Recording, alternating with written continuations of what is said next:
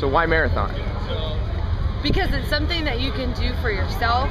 It's a challenge for yourself, and it's a major accomplishment when you're finished. You can just kind of go, wow, I just ran 26 miles today. Not a lot of people can say that. I think it's important for people to push themselves and kind of step outside the box and do things that they might not do and try hard. And when you cross that finish, how does that feel? What's that emotion?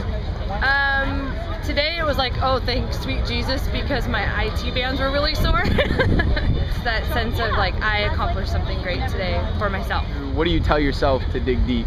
Generally, those miles I actually tend to run a little faster because I know it's almost done. To the point where it's like, oh, if I hurry, I'm finished. So usually I'm telling myself, you've made it this far, there's no point in stopping.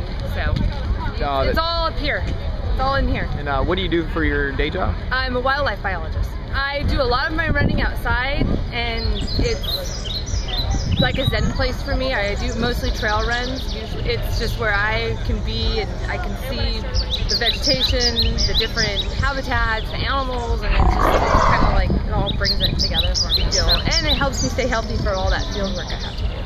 Awesome.